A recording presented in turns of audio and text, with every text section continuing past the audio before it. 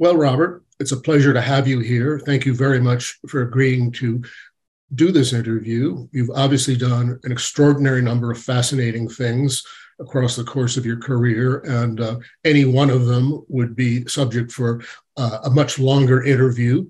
But we will focus this one on your latest book, A New Science of Heaven. And this is all about a fourth state of matter called plasma. And this is out of physics. It's not metaphysics. It's not occult in any way. But you seem to see that it has an enormous importance and significance for us. So begin with, what is plasma? Well, plasma, as you just mentioned, is indeed a fourth state of matter. It was officially discovered in 1879 by an English scientist called Sir William Crookes, who was the inventor of the vacuum tube. And he was playing around with his vacuum tubes, and he discovered this phenomenon going on in his tubes, and he named it radiant matter. The name was changed in 1928 by Irving Langmuir to plasma. And I must stress that it's no connection whatsoever with blood plasma, which is familiar to nurses and doctors and some patients.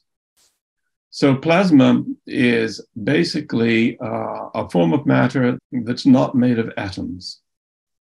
It's made of particles, electrons and protons, which are of opposite charge to one another, and ions. Ions are often considered incomplete atoms because they don't have a balanced charge. In fact, I look at it the other way around. I look at atoms as value-added ions. So ions can have positive or negative charge, but we're really only concerned with positively charged ions, which are the most common and which compose, for instance, the solar wind that blows out from the sun and fills the solar system. And so plasma is thus something which, when it was originally encountered, appeared to be only a gas. We now know that it can be a liquid, and it can not only be a solid, it can be crystals. So for some years now, the few scientists who work on the fringes of physics and deal with these things have been dealing with plasma crystals. And there are hot plasmas and cold plasmas. Most of the work that's taking place at the moment is on the hot ones because those are concerned with trying to control nuclear fusion to make energy. They haven't succeeded in doing that. The plasmas that I'm most concerned about in my book are the space plasmas, and they tend to be cold plasmas. When you speak of cold plasmas, what temperatures are you talking about? Oh, much colder than anything on Earth, what we used to call outer space. I should point out that until 1962, it was universally believed by the world's scientific establishment that outer space was empty and it was a perfect vacuum. That may sound incredible now to younger people, but those of us of a certain age, and I think you're younger than I am, but you probably remember, we grew up as children being told outer space was this total vacuum and nothingness. And we now know that it's actually the very opposite. How does this new discovery of plasma change our understanding of the universe? Where is this leading us? Well, it changes it completely because the universe is now known by astrophysicists to be composed of 99.9% plasma. For instance, our sun is completely made of plasma. It's not made of atoms. And we have a universe which is made of plasma, not of atomic matter. And so we have to face the fact that our basic physics, classical physics, has been left far behind already by relativity theory and quantum theory. But even what we consider today to be advanced and modern physics is really wholly inadequate, because it's based upon the assumption that the universe is made of atoms, and it's not. It's made of plasma, which is very different and behaves very differently from atomic or physical matter, as we call it. And the equations which govern its behavior are all nonlinear equations, which are hard to deal with. And it just doesn't follow all of our customary laws. It won't sit and obey like a good dog. In fact, it's a big, black, barking, threatening dog called the universe, and it doesn't want to have tiny little humans on our rocky planet in the middle of nowhere trying to impose their laws upon it. It won't go on with that. So we have to change our science. We need a new physics, but don't worry, it's already on the way, because there are branches of physics at this moment where the new science is being created. It's just that nobody knows about it. We're talking about I'll say in a moment why some of plasma physics is not publicly known, but there are other branches. There's topological physics, which is very exciting, and there's information physics, which is an extension of IT, and it's being driven forward by the search for quantum computers. But of course, a lot of that's confidential. You see, a lot of these advances are taking place with two different areas which have vested interests in keeping it secret. First of all, you've got the commercial motives, which everyone can understand. If you have a corporation and you're in possession of some great new idea about how to make quantum computers work, you're not going to tell the other companies. There's confidentiality. So all the scientists working all of this, they've all signed confidentiality agreements and secrecy agreements. Well, we can understand that perfectly because there's hundreds of billions of dollars involved in anybody who's got the new angle. So this may impede the flow of knowledge and certainly lessen public understanding, but there are these commercial imperatives at work. But even stricter than those are the military controls, because most of this kind of work is funded by the defense establishment and the security establishment, which is, I suppose, part of the defense establishment. And they overclassify everything. They're not really interested in the public, they're interested in what they're doing. And so if the public doesn't know what's going on, well, who cares about those stupid morons out there who pay their taxes? The fact is that it's all got to be secret because there's always enemies, you know. And we can't say anything because the enemies might know. You know, I think everybody understands that as well. So what with the military and security restrictions and the commercial restrictions, the exciting work going on in these frontiers of physics doesn't have much of a chance to get through to trickle down to us. And that's why I believe that my book is unique, because I've gone to immense trouble to try to gather this information to the extent that it's possible. And indeed, I went beyond the possible in many instances, and boil it down into a book that can be understood by somebody who doesn't know any science at all. As you read the book, I lead you by the hand and I explain everything as I go along. For instance, if you don't know what a semiconductor is, and most people don't, let's face it, I tell you. And if you don't know what superconductivity is, I tell you. And I do it in an easy way. And furthermore, I've done an audio recording of the book myself, which is available from the same publisher. And some of my friends who have got hooked on the book are listening to it and then going to the book and reading it. And most people are reading it all twice or listening to it twice, not because it's difficult. They all say they understand it. In fact, they've never said to me that they misunderstand anything that's in the book. It's just that there's so much information that they have to go over it again, because everything in the book is new. And it just takes a bit of getting used to, that's all. Well, I've read your book, and I would agree with the things you've said about it. I did find it very, very comprehensible, and I find most books that attempt to explain advanced science to people somehow lose me, and they probably lose a lot of readers. That certainly wasn't the case with your book.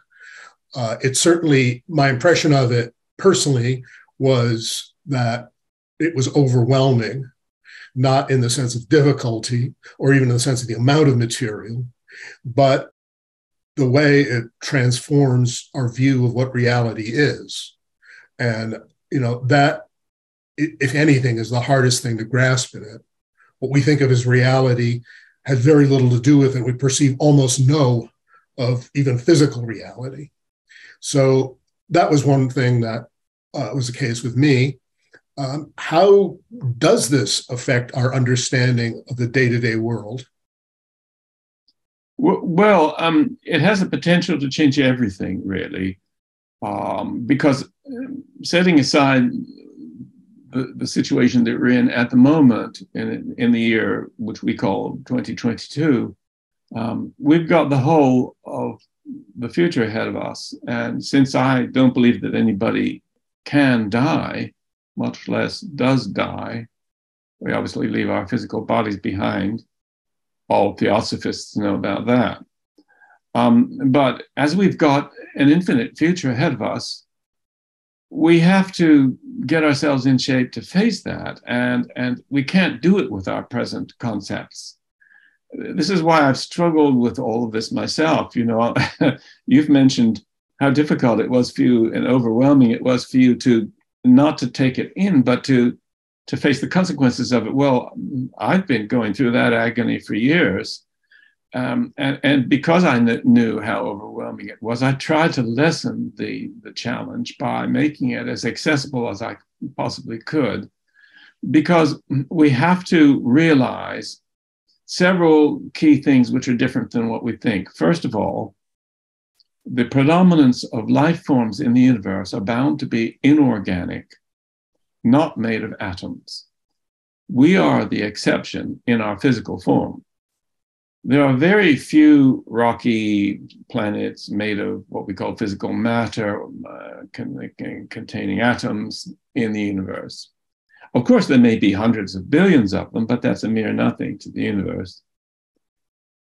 And we need to realize that organic beings, which is what we temporarily are in our physical bodies, which I tend to call smart overcoats, our real selves being bioplasma bodies, and that's what leaves the physical body at death and continues its existence on another plane. You could describe it as another plane. We need to realize that the intelligences in the universe are cosmic, and these plasmas can form dusty, complex plasma clouds, which have the capacity to self-organize, and by the process which has become known as emergence, develop intelligence. Now, there are complex plasma clouds throughout the universe. We see them everywhere. Every star is a complex plasma, including our own sun. Lightning, by the way, is plasma. The center of a candle flame is plasma. We have plasma in us. Our physical bodies are full of plasma. Flows of currents are plasma. Every cell has proton currents going across the membrane. The heart is an electromagnetic device, which happens to activate itself as a muscle. But the fact is that we already, even in our physical form, are electromagnetic beings. And the core of ourselves is our bioplasma self, which is entirely plasma and electromagnetic. The thing about plasma is that it has positive charges and negative charges, and it can contain modules within it, countless ones. So for instance, a bioplasma body, the same size as a physical body, will have an interior structure far more complex than our physical bodies. And indeed, we are very complex bioplasma bodies, which exceed in complexity the well-known anatomy of our physical bodies. Well, that's extraordinary. And there are many things I could say in many directions I could take this just from what you've just said. But let's talk about the human body and go with that direction. Occult theory has long held that there have been all sorts of subtle bodies that are, well, non-physical. Some of these are kind of described as etheric bodies or pranic bodies, astral bodies. This seems to be this substance called the life force, which is prana or chi, which science for some reason refuses to admit the existence of. How does plasma relate to some of these concepts? Well, Richard, I'm so glad you mentioned all of that, because, of course, there have been so many inspired people, psychics, seers, and so on, who have intuited all the things which modern science can now demonstrate scientifically at last. And it forms the core of theosophy. All these things you mentioned, like pranic energy and the subtle bodies, and you can look at that wonderful book, The Subtle Body by G.R.S. Mead, which is a classic example. And he's one of my intellectual heroes, by the way. These things are all true. And I believe that there's more than one level of the bioplasma body, which is why you get the differentiation of the different plasma bodies in theosophical writings. But that was known to the ancient Egyptians. They had many different souls. They had the Ka, they had the Ba, and so on. And they had the Ak, the highest one being the Ak. And so this is the perennial wisdom, you might say. And this is what Madame Blavatsky was trying to institutionalize and give it a bit more fiber, because it was wiggling about too much, and she thought she ought to form some centers and get it a bit organized, which was a marvelous idea. And to try to get this deep wisdom propagated and preserved, and to get it analyzed as well. Because all of this perennial wisdom is true.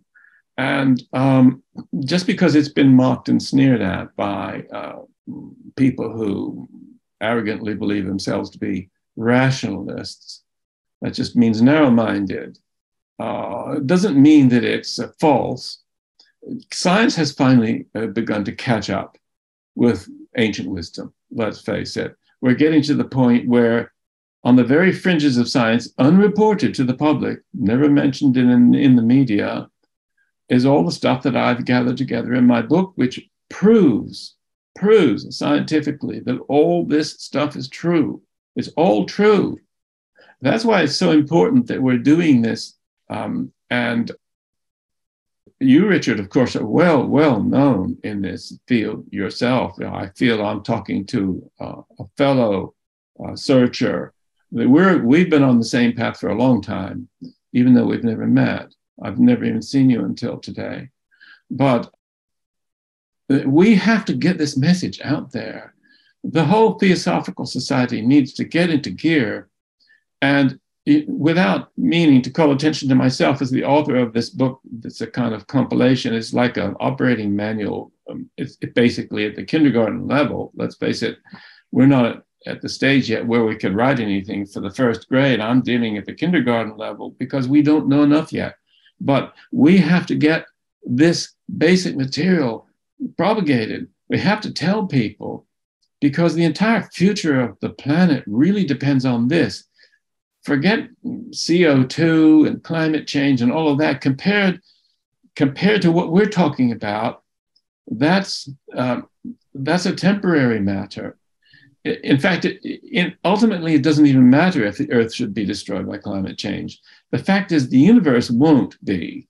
And we have to think universally. And I don't think that the planet's going to be destroyed anyway.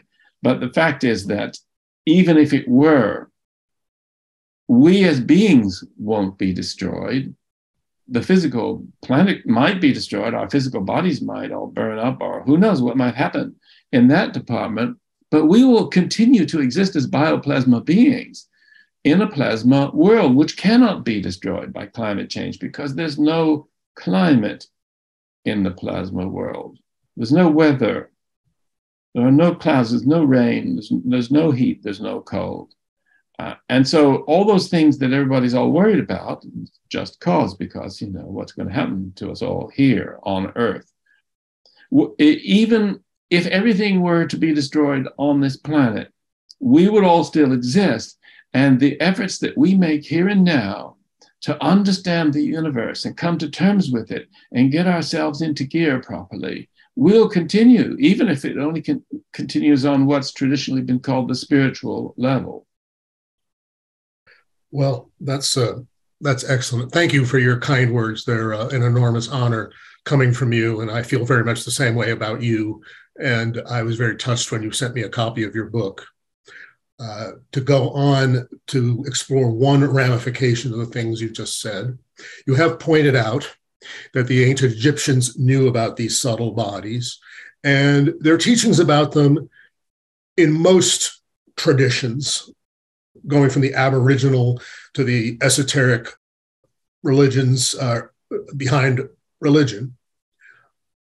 Does that mean that the human has a capacity to somehow, some organ to perceive these subtle bodies in some way? I'm so glad you asked that, Richard. Yes, I do believe that. And the thing is that we live in a society today which is intensely materialistic, I would say very decadent. That's my personal opinion about it. And it's shut itself off from what is traditionally called the spiritual.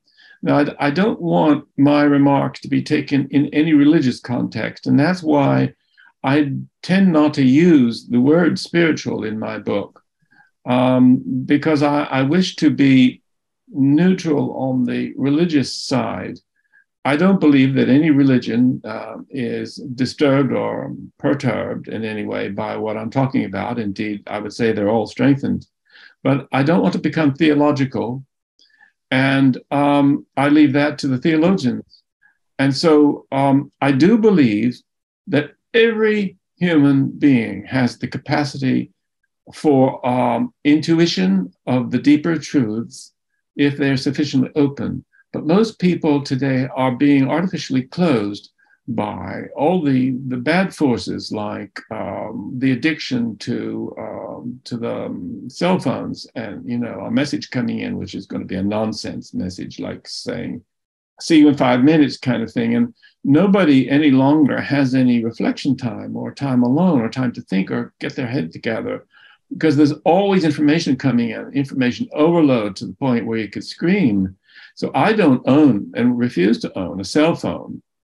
And I don't want people phoning me when I'm walking along. You know, I might be thinking. And if people want to phone me, I've got plenty of landlines, and I'm often by them. I have an office, I have a home, and so on. We need to clear away the information clutter and the excessive radiation being beamed at us by all these devices, and give ourselves a bit of peace. Now, people who meditate are doing that, of course, and there are lots of meditators about, and that's a good thing. And it's not just, however, that we need to set aside time to sit and meditate. We need to make our lives more peaceful if we possibly can. And so when we do that, I believe that we can have the truths come to us, because we are surrounded by information space, as I call it. I get a lot of my intuitions from my ability to contact and penetrate information space, which you have to work at over many years. And ever since I was young, I was able to walk into a library with open shelves and go to the right shelf and reach up to the right book and pull it out, open it to the right page, and there's what I need, because I'm in touch with information space. That's my skill. Other people can go win gold medals in the Olympics, and I think that's wonderful. But we all have our special things we can do, And if we stick to it and work at it and really concentrate on that and give it its chance, we can open ourselves. And in ancient times, there was a lot of what we could call shamanism going on. The priests and the seers and the sibyls, they were attempting to draw down from what you could call above the deeper truths, and to bring what you could call the sacred intuitions down into their minds. And so I think that there was more of a direct connection to the deeper truths in simpler times. Well, that makes a great deal of sense.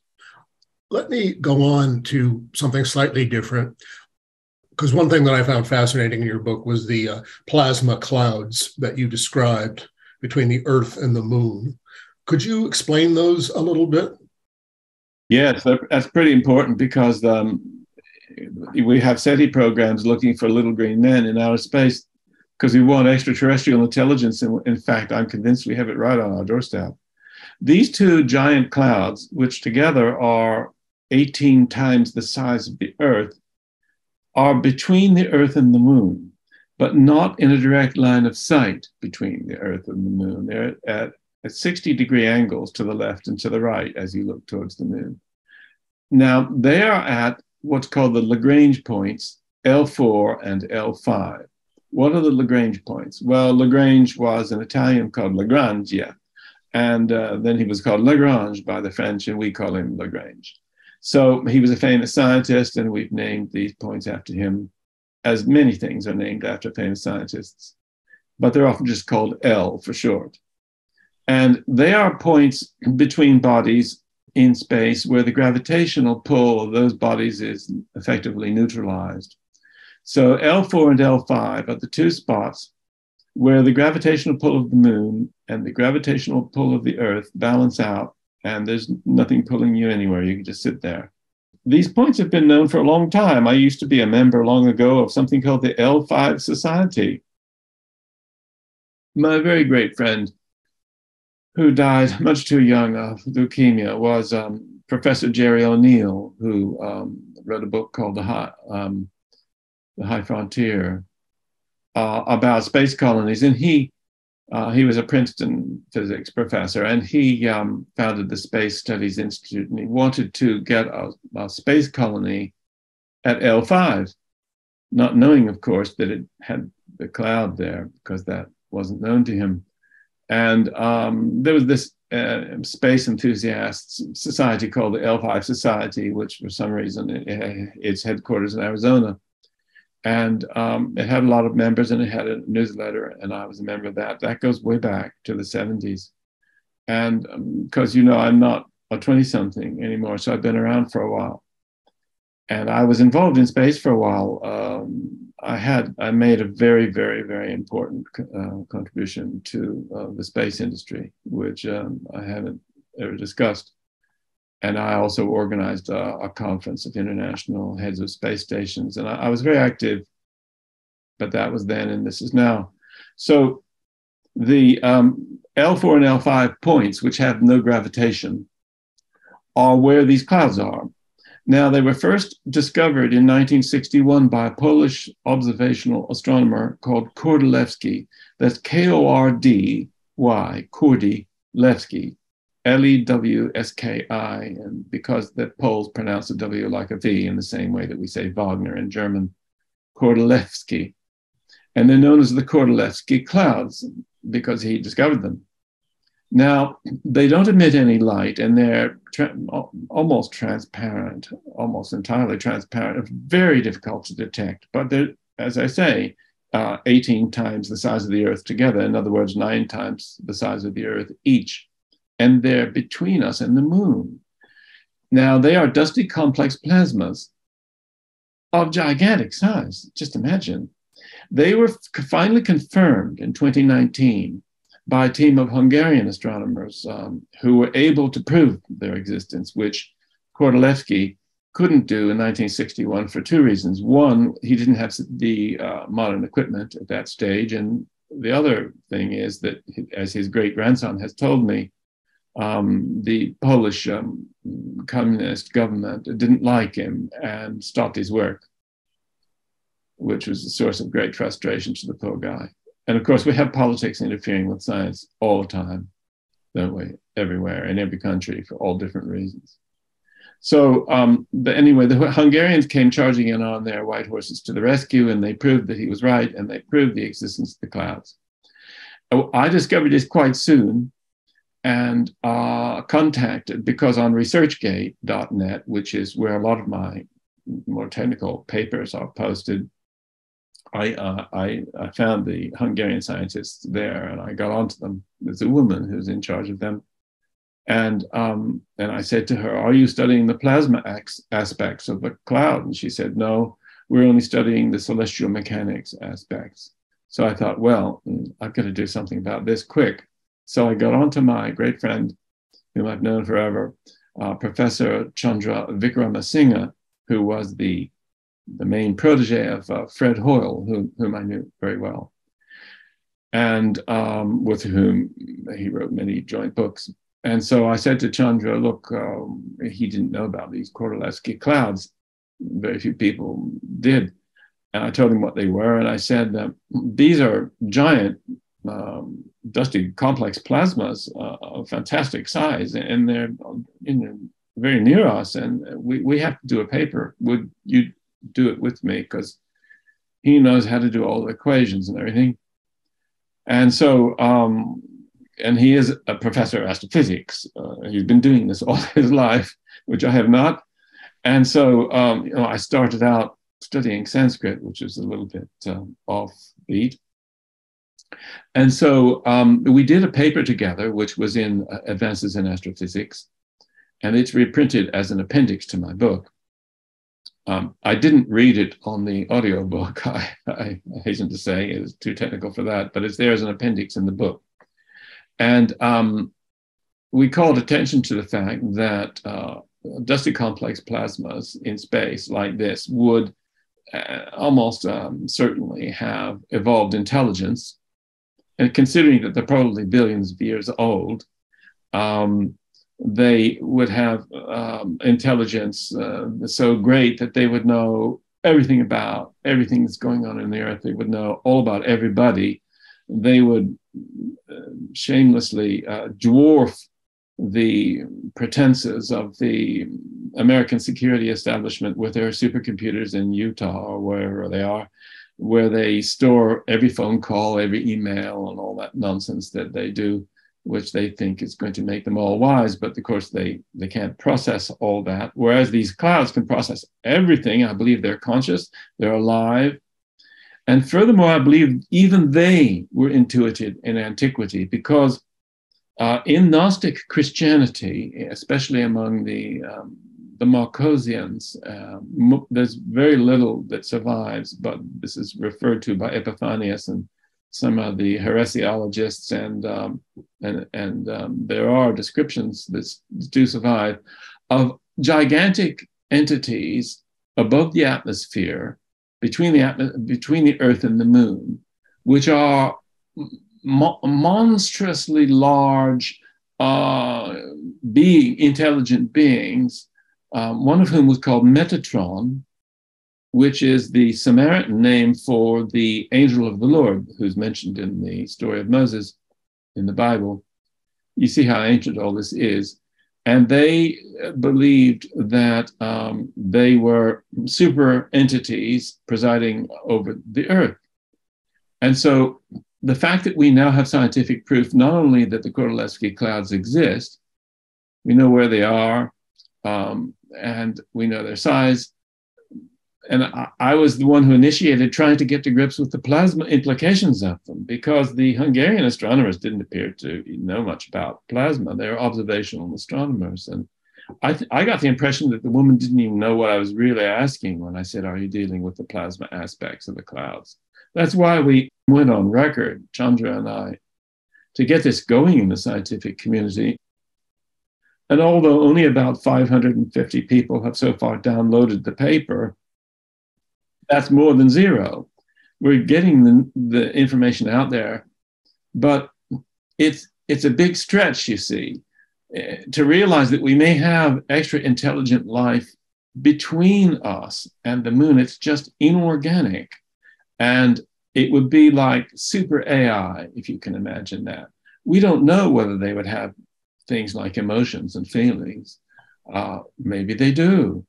But what they would have would be fantastic, unimaginable computing power. They would know everything about the history of the Earth and everything on it for its entire history. And they probably got great future predictors. You know, they would have the best models. They're probably going to be able to tell us what's going to happen 6 months from now. And they know everything that's going on, that those entities would be recording what we're doing right now, for instance. They're probably glad to be noticed. I do believe that they've attempted to communicate with us and that we didn't notice. I had a whole section of the book about that, which was removed by the publishers. So I'll have to publish that at some point. There is a history of their attempts to communicate with us. Well, that's another story. We have enough to go on with at the moment. Now, how can we communicate with these giant entities, which are 18 times the size of the Earth? And we know that they're going to be quite different from us. They're not just big, they're different.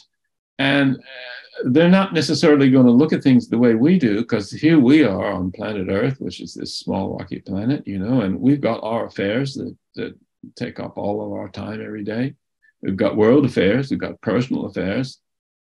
We have things like earning money to get the food to eat and to pay the rent. And, you know, we're quite preoccupied as it is with what's called daily life. And then there are the diplomats and the politicians and the armies and all the stuff going on in what we call the world.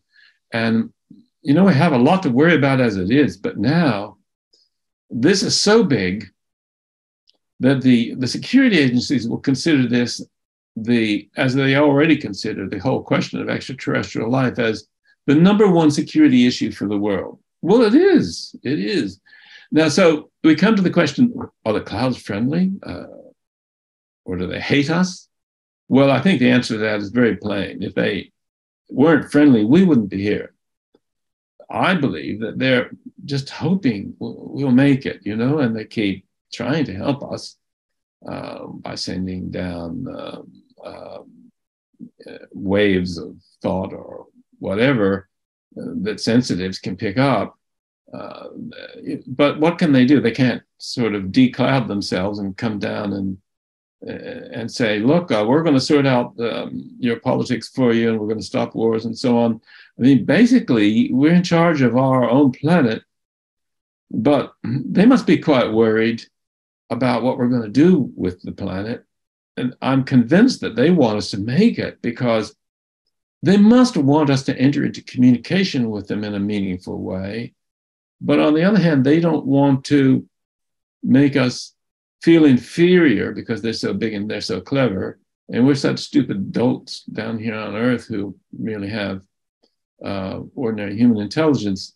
And in other words, they don't want to demoralize us. That would be fatal, because then we just sort of internally collapse in terms of our motivations. But what can they do? We need to work all this out. This is big. This is the future of the human species. This is the future of our world. This is the future of the planet. This is the big one. And if we don't begin to start thinking about this, my book is an attempt to just get us started. We've got to really get to grips with this. This is the future of everything. I hope I'm not overstating the case, and I don't want to call a lot of attention to myself, because I'm not that kind of person, and I don't want to be rich and famous, which is the big American dream. I just want to get this dialogue started, really. It's so important. There's nothing more important, in my opinion. I may be wrong, of course. Well, one question that comes up is, how do we know that these plasma clouds are intelligent? Well, that's something which, having read the book, you will have seen that there's been a lot of work done, mostly by Russian scientists, which makes it all the more awkward that we can't communicate with our Russian scientist friends at the moment, because if they got an email from a Westerner, they might be shot or something by the crazy Putin. And so, but Sitovich, who's no longer alive, so can't be shot, was the leading scientist of the group of scientists, which contained a number of Russians who actually live abroad, some in Germany, for instance, and some in America, none in Britain, unfortunately, who had worked out, and it's all laid out in the book, that by spontaneous processes of self-organization, when these clouds come together, they can generate, by this buzz phrase, emergence, intelligence, which then becomes more and more intelligent and keeps growing. And if they're billions of years old, you can't even begin to imagine how intelligent they are. But we now know how this happens. And at the latter part of the book, as you know, I get into information science and that kind of thing. And I talk about the difference between passive information and active information. And my old friend David Bohm, the physicist, towards the end of his life, he was focused on information being more important than the mass and energy. And I believe that information can break the light barrier, because information doesn't have any mass. And as it's not mass, it has no mass and it has no energy. And therefore, it shouldn't be restricted by the speed of light.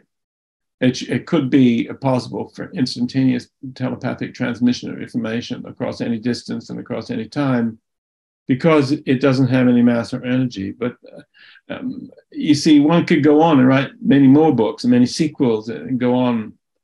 And if I were in my 20s, I'd probably write a whole series of books. But I'm just trying to get this discussion started. And it is certain now that dusty complex plasmas, and that's a specific type of plasma, you have to have dust or it doesn't work. And it was Gary Selwyn in 1989, good old Gary, who was working for IBM then. They used plasmas to deposit circuits onto microchips and nanochips. And he was trying to find out how to get rid of the dust that kept coming. And he was the one who discovered that plasma makes its own dust. It manufactures its own dust. I know that sounds pretty strange, but he discovered that. And he's a big hero, as in fact I told him. He didn't know, because he's left plasma science. And nobody bothered to tell him until I came along and said, Gary, do you realize what you did? You're the one who proved that plasma makes its own dust. This is why they kept getting dust in all the tokamaks, which are trying to generate energy by controlled fusion. And they were wearing all these white coats and things, and they in these clean rooms and whatever, because they thought it was dirt or contamination getting in. We now know that plasmas make their own dust, and you can't get rid of the dust in a reactor, you see, because plasma makes its dust. But it does that for its own reasons, because it uses the dust in the way that physical matter uses atoms. And so basically dusty complex plasmas, which are, as I say, a very special kind of plasma, the kind of plasma that becomes intelligent, has to have its dust. And if it hasn't got any sitting around and that it can gather up, it'll make its own. It's self-sufficient in a way, but it does need energy coming in. And of course, our Kordylewski clouds eat the energy that's coming from the sun. Extraordinary. To go back to progress or non-progress, or awakening or non-awakening of the human race, you suggest, as many people have, there are forces that are very much interested in our awakening. And yet there seems to be all sorts of factors that resist, impede, subvert these efforts of illumination. It almost seems as if there's one group out there that is trying to enlighten us, and another group that is sort of trying to put the lid on us. Does this make any sense to you? Is this oh, yes. Oh, yes. Well, I think there's a war between good and evil going on throughout the universe. And we're in the crossfire. I mean, let's face it, we live in a world today where authoritarianism is spreading rapidly everywhere. And we've got all these horrible people. I won't mention any names or any political parties or any governments, really. But let's call them horrible people who are trying to enslave humanity because they believe themselves to be elite and they want to control this planet. They're all insane. I consider them all to be psychopaths. And unfortunately, this brings us to a discussion of humanity in the large. I think that humans are subjects of very special interest to the higher entities. You can imagine there must be lots of other physical species in the universe who are incredibly dull, but very good. And then there would be others who are incredibly violent and not good at all, just wholly bad. And we're kind of a mixture. And I believe that we are of great interest to the cosmic anthropologists because we're a strange kind of experiment of the borderline between madness and creativity. You see, we are uniquely able to be creative. It's quite fantastic, the amount of almost unbelievably sublime music that can come from human beings. Look at Bach and Mozart, and I could name them all.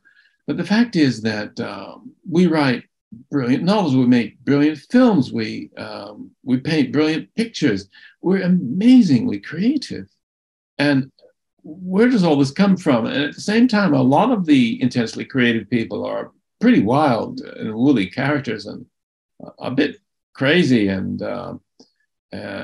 there's this thin line between genius and madness. And you get the super mathematicians, a lot of whom are, autistic. And we don't know what this all means. But we're a tremendously interesting species to study because when you consider all those other species out there who must be so boring, we're not boring. We don't do boring. But we're also loaded with psychopaths. I would say at least 10% of humanity are psychopathic. Some people would say 20%. And the thing is that they're obsessed with control. So they want to control everything, and they've got all the energy. They're prepared to devote their lives to getting control just for the control's sake. They don't want to use it for the good. They want to glorify themselves because they're megalomaniacs. They're psychopaths. They are the embodiment of the forces of bad who are trying to suppress the rest of us who really are not bad people. I mean, we all have faults. We've all done bad things, I'm sure. Some of us have done fewer bad things than others. We do know some saintly people who appear never have done a bad thing or had a bad thought. I mean, I've known several like that. And yet we're all being run over all the time by the huge, monstrous tires of these vehicles run by the psychopaths who want to take over the world. And no matter how hard we try to vote them out of office or have velvet revolutions in the streets or whatever it is that we try and do, can never seem to quite get rid of all the psychopaths. What the higher entities want to know is, can this work? In other words, can they somehow come up with a model of a human species that isn't quite as crazy as we are, but still retain the creativity? Or do we have to be this crazy in order to be this creative? No, we don't know the answer to that question, and I bet they don't either, because we're a running experiment. They are really interested to see whether the human thing can work. I mean, they want it to work because they'd like to replicate it throughout the universe. we may be really a very rare type of species of, in terms of our physical existence in this galaxy. Well, I'm not sure you're familiar with this book. The most important study I've read of the psychopaths is called Political Ponerology, written by a Pole under the Iron Curtain, or a group of Poles in Iron Curtain times. But ponerology comes from the Greek poneros, meaning wicked. And it's a study of exactly the people you're talking about. It explores what you're talking about very intelligently and unfortunately frighteningly. Yeah. But to go on, I think time is moving on, but I would like to ask one last question. And it's was raised by something Fred Hoyle said that you quoted, which is that the scientific peer review process is merely a retardation of the advancement of knowledge. Do you agree with that? And could you expound on that a little? Yes, well, as you know from my book, I give case histories of scientists who've made crucial experiments who have been prevented from publishing. Fritz Zwicky, this Swiss astronomer, is a leading case because in the late 40s and all through the 50s, he kept trying to publish his paper that he had found evidence that outer space was not empty. And of course, the establishment insisted that it was empty. As I said earlier, that it was a vacuum. And he had this evidence. And now there are also bad forces who don't want us to know this. They have their own agendas for wanting to keep us in as much ignorance as possible. So Zwicky couldn't get his paper published for 10 years. He went to every physical and astrophysical journal in the world. They all said no. They refused to publish this evidence that outer space was not empty. And the head of his own observatory wrote to the journal editors and said, whatever you do, don't publish Zwicky's paper. And of course, he behaved illegally, but he was never held to account. So finally, Zwicky went to a biology journal to publish an astronomical article. It was in a peer-reviewed biology journal. And this meant that it was published. And he could have off-prints from the publication, which he could then send to all the astronomers. And it took him 10 years to get around the blockage. Now, this is an example of how the advancement of knowledge is held back, not just by the peer-reviewed process, which is almost continually abused, but by the knowledge control freaks. They don't want, first of all, the establishment doesn't want to be shown to be wrong because people would lose face and their reputations would be damaged. They want to always be correct, and they want to be the ones, you see, the wise ones. And so if you come up with anything that goes against what they've already said, they'll try and stop you for just egotistic reasons. But the whole peer review process is to maintain the status quo of science and to prevent advances and to prevent anything that challenges the establishment. That's what it's for. It pretends to be to keep false science from being published. Well, you know, editors have got their heads screwed on straight. They're not going to be publishing false science. And it's only a lot of this so-called false science is like Fritz Zwicky's discoveries. It's false because you say it's false, but it's not false, it's true. And yes, I agree with you, Richard. The peer review process, just as Fred said, because he experienced this with the horrible John Maddox at Nature magazine, and I know all about all the details of that, could not get certain important discoveries published. And it happens to everybody. My book is full of the terrible stories of suppression and the name calling and the vilification and the insults. And my friend Peter Mitchell, who finally discovered the proton currents going across the membranes in cell biology, and he revolutionized bioenergetics. For 20 years, he was called insane. My friend Rupert Sheldrake said when he was a student at Cambridge, the lecturers would say, now, when you're studying this subject, you may come across papers by a man called Peter Mitchell. Do not read them. He is totally insane, and we don't read him. Rupert remembered that from his Cambridge days. And so Peter Mitchell finally proved that he was right. And he got the Nobel Prize for Chemistry in 1978. Because he was right, and he proved it.